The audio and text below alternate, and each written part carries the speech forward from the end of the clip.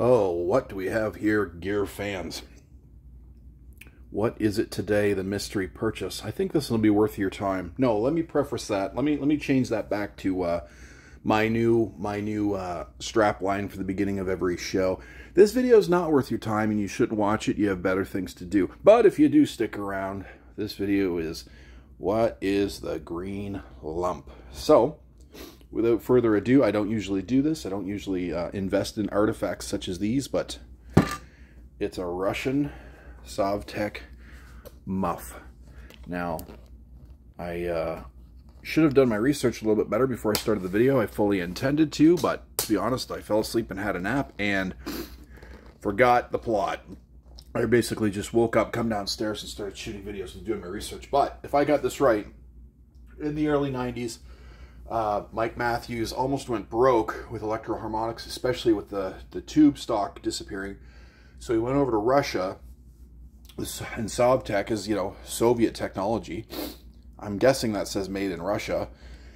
And he had a whole really cool run of stuff built in Russia. So yeah, I took a swing at this, and the guy off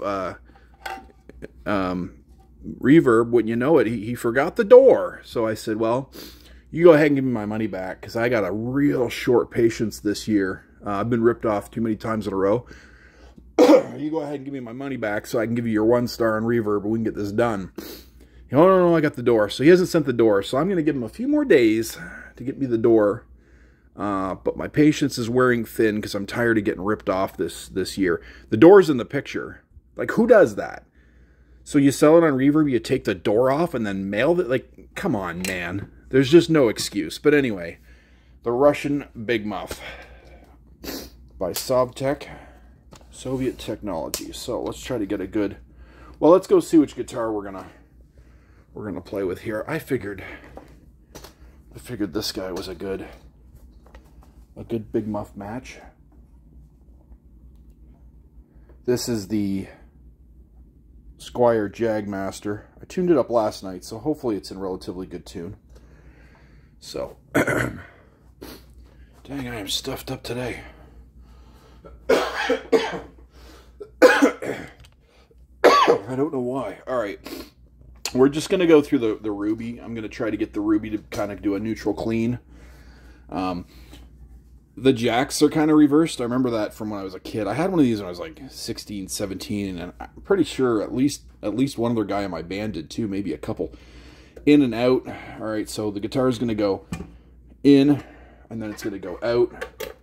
I guess we better, oh, our Ruby's already powered up, so that's good news. Excuse me.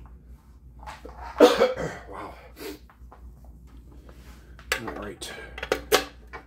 I was watching some Wim Hof stuff on YouTube when I went to sleep. And I think I started Wim Hof breathing in my little nap dreams. And I don't know how to do it, so I literally caught myself being a breathing weirdo in my nap, and I woke up funny. But the irony is there, if I just took the time, instead of having a nap on the couch, if I just learned the Wim Hof breathing, I wouldn't have this nasal problem at all right now. Anyway, plug this guitar in. So we got the Jagmaster plugged in here. Alright, so what are we dealing with here? We're coming into channel 9 on the Tascam. We'll just do the lightest little kiss of compression. We'll keep the EQ flat. We'll do no auxiliary. And we will make sure we got some volume here. Now, me and the Ruby are kind of unfamiliar with each other right now. There we go. Is this a good enough Vox?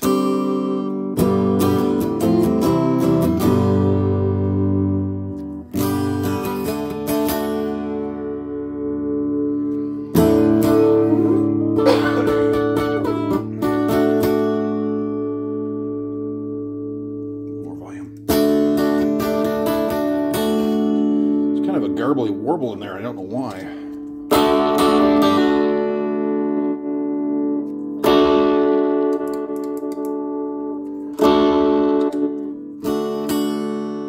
that's not too bad.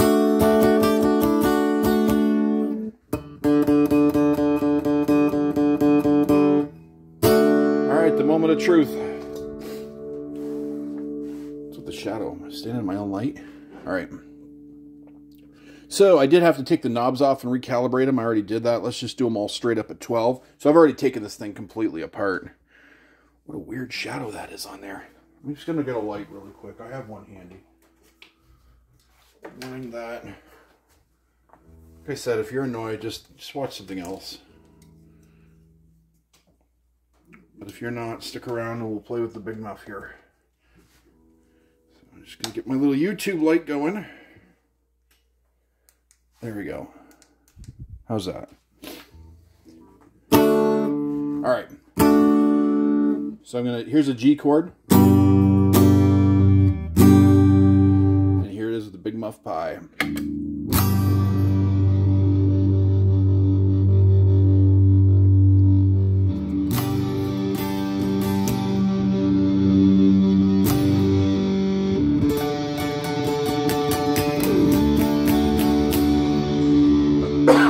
Very woolly. I'm not sure why it's so woolly today. Let's get a little more distortion going, a little more tone. So obviously,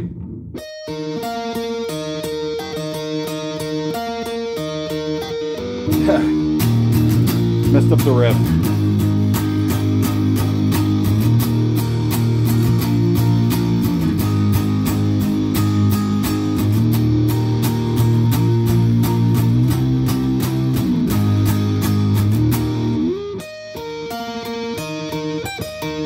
Yeah, so that's who I know had one in the 90s, was the Smashing Pumpkins.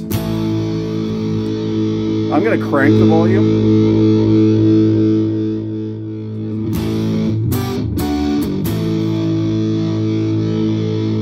If you do too much distortion, it gets really woolly. And then you usually need the tone to get the treble to come out of it.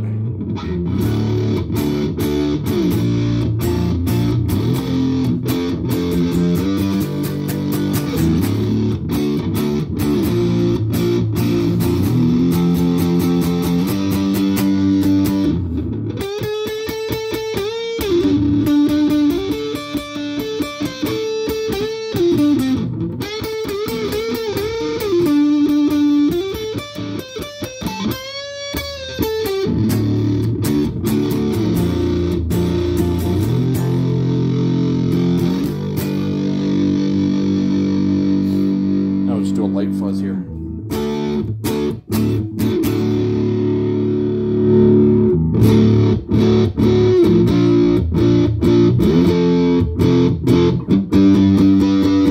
It's almost nicer.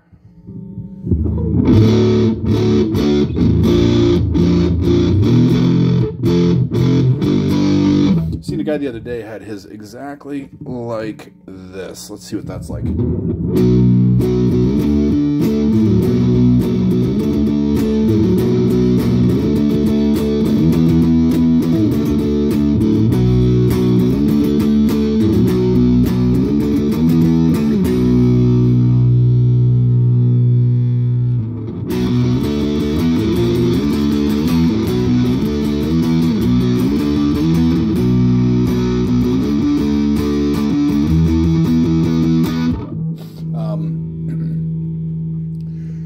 See him oftentimes too straight up at 12, but it needs the volume in my opinion. Ooh, look at that, we're feeding back. There's a fake amp and we're feeding back.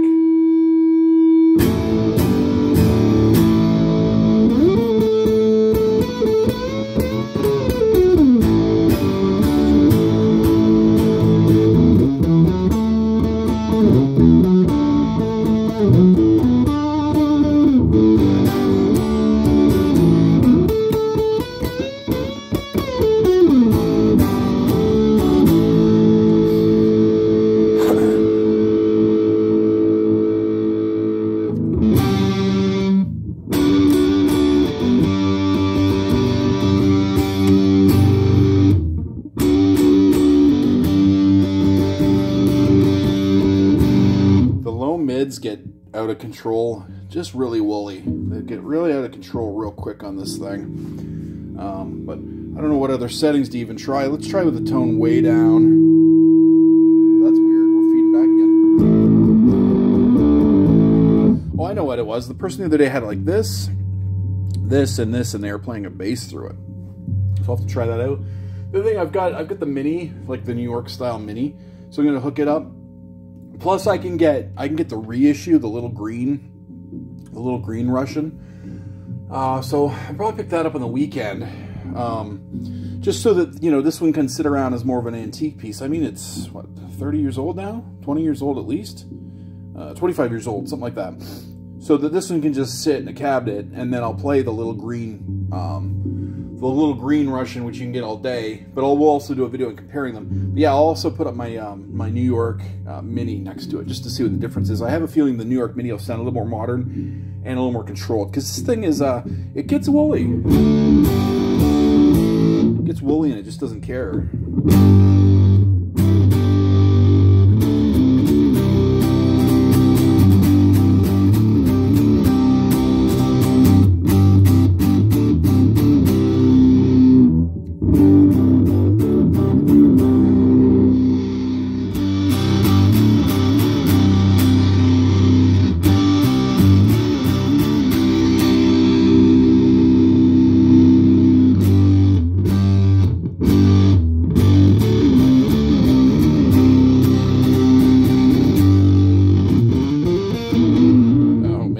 So out of practice right now.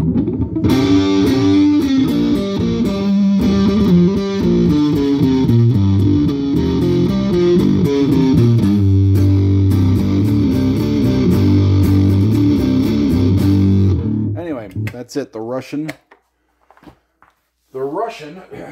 Savtech Electro-Harmonics from, I bought mine in '97. I don't know when this guy bought his. Apparently there was an album recorded. He said something about a famous album, and then it just turns out it was his own album, which is not a famous album. I was like, well, just tell me anyway. I'd like to at least know, but he wouldn't at that point. So it's like, well, come on, man.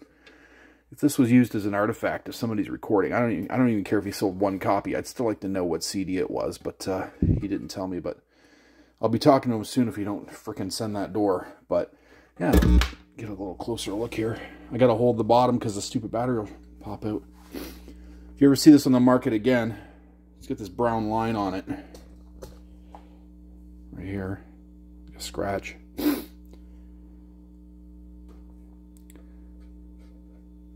Like I said, I had to take these off. They're all janky, going every which way. So I've already had this whole thing apart. So does it sound great? Nah, not really. I think I might like the New York a little bit better. So what is it with this? It's novelty. It's a collector's. It's the form factor that, you know, it's like a big Savtech Russian tank. Let's kill that buzz. I want to get the Smashing Pumpkins muff. I want to get the Damascus. I want to get, as I mentioned, the other Russian reissue. I'm just going to collect a bunch of them. So, but anyway, yeah, that's my latest acquisition investment. Thanks for watching.